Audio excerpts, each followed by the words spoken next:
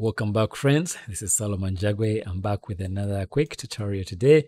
We're going to be talking about the Access Neuron and, Access Studio and how to export an FBX out of Access Studio after you've captured your data using the Perception Neuron Studio, and it also works for PN3. So this workflow will work for as long as you're in Access.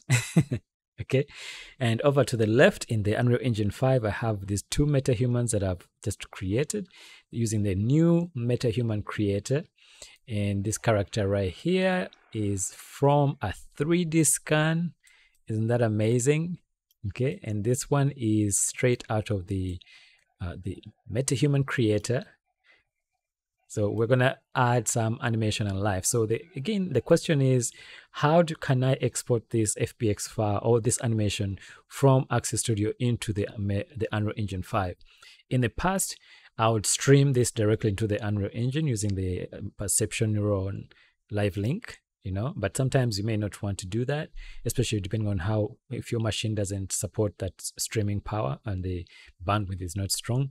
So what I would do, and another solution would be for me to stream this into iClone and then iClone into the Perception Neuron. There, normally the reason I go to iClone is for me to fix up some mockup before then sending it to the Unreal Engine. So if you don't want to do that and you just want to send an FBX straight from here, what you do is go ahead in the timeline over here, pick a segment. So for example, if I want to start like right here and drag this bar right here until you get to the point where you want, and then come to the end over here and drag the end over so you framed what you want to play back. And you can do a quick playback to see what it's going to look like, and then you can also turn on or turn off or turn on loop so you can see it playing back and forth. All right, so since we're not streaming, we're just going to export the data. What you need to do then is click on this button right here, click on export, give a name, just maybe like a PN Studio.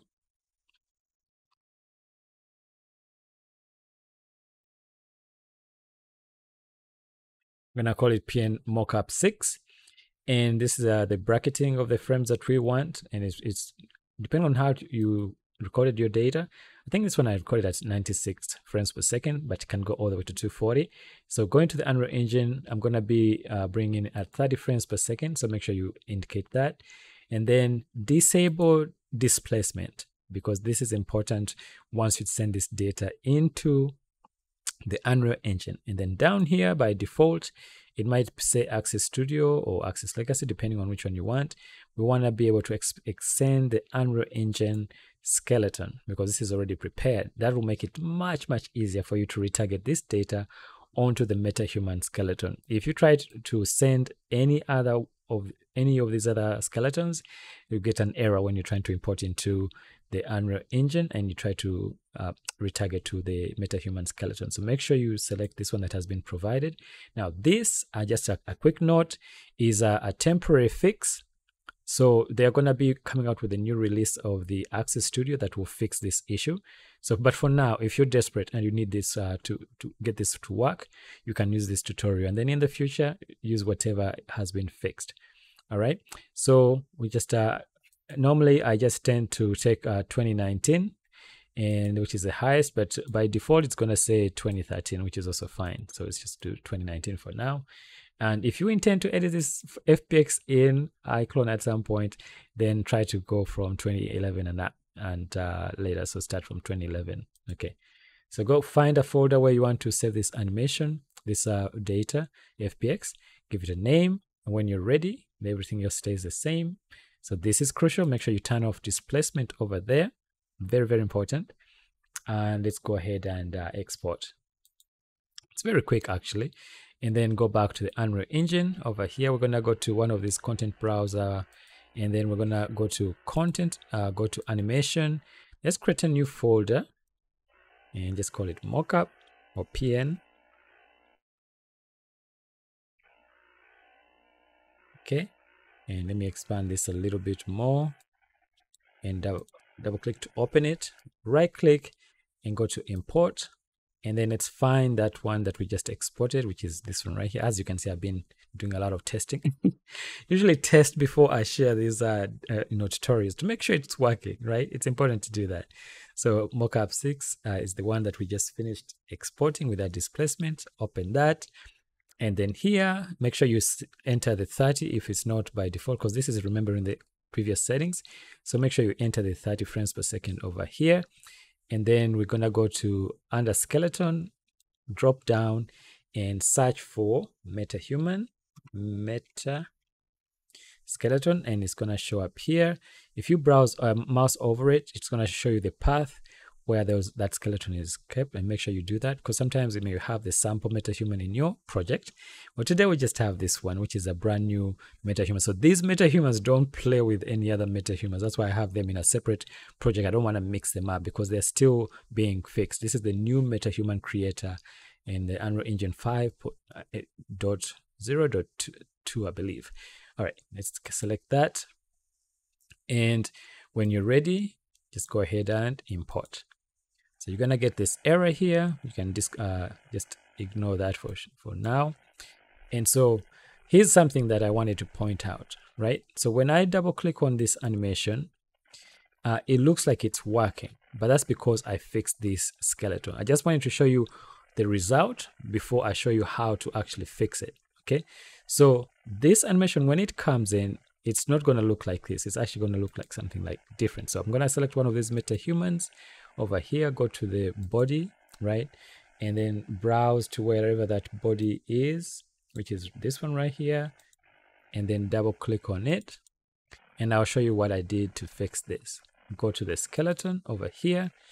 And under here, under these options right here on this gear, drop down and show retargeting options. Okay.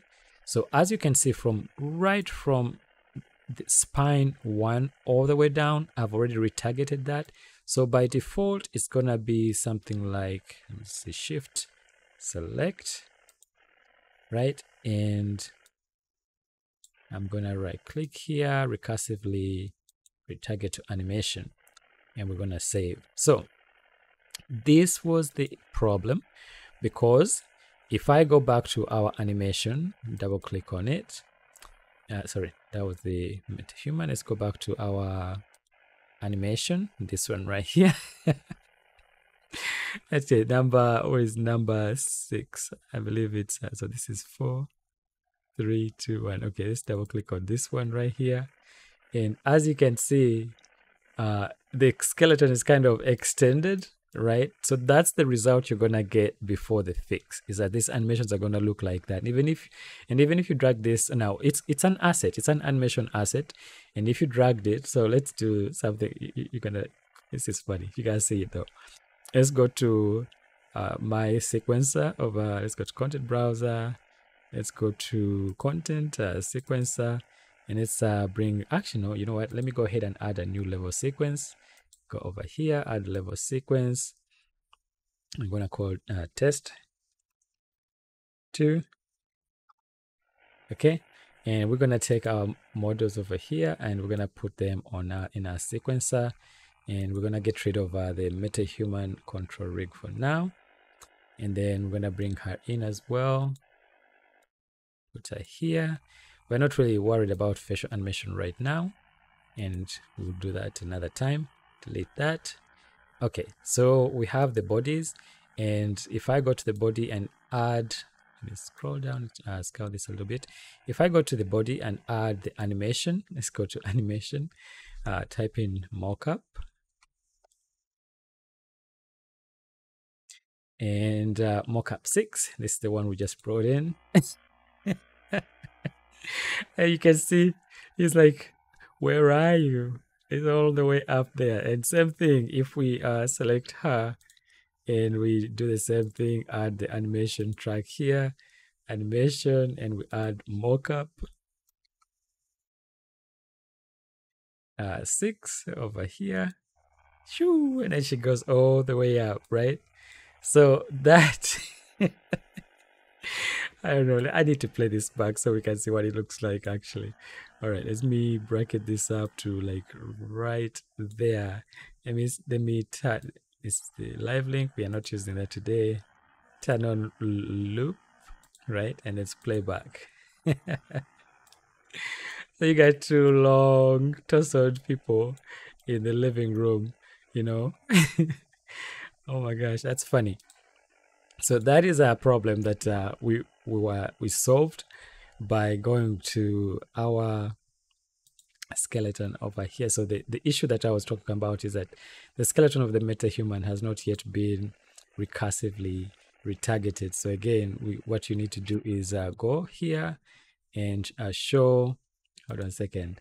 That might actually make a good thumbnail. So let me first rewind, and let me also go to the LOD sync over here and to 0 so that we get the hair,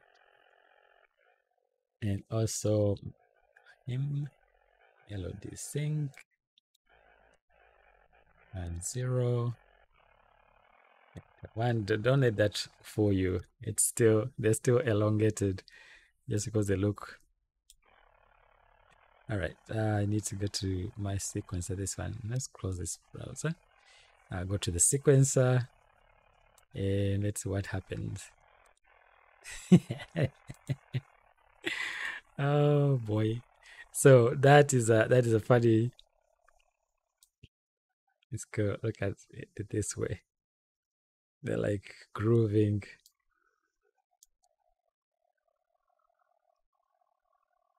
It's like a mushroom party of some kind. I don't know what's happening to them now, but they ate something for sure that elongated their torsos. This is the fun thing about the Unreal Engine, is that everything is real time, which is really, really cool. All right. So if we go back to this over here and drop this down and show retargeting options, and we go from spine all the way down, shift select and right click and recursively set to skeleton retargeting and save, and that's gonna get rid of the whatever they drank. That's the antidote. So now if you rewind and play back, yeah, they're rapping, hanging out, having fun in the apartment in real time. So this is a real time party.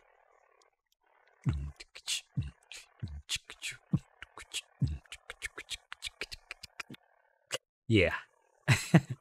Yeah, that's really cool. So guys, that's how you import an FBX file from the Perception Neuron Studio from here, and export that animation as an FBX file to take it to the Unreal Engine to be able to add it to your MetaHuman to create some really fun animation, like in this apartment in real time.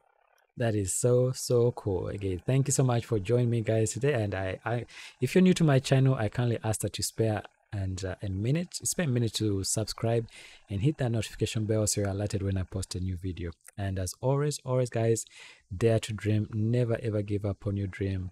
Please stay safe. Much love to each and every one of you, and I'll see you next time in another video while we groove.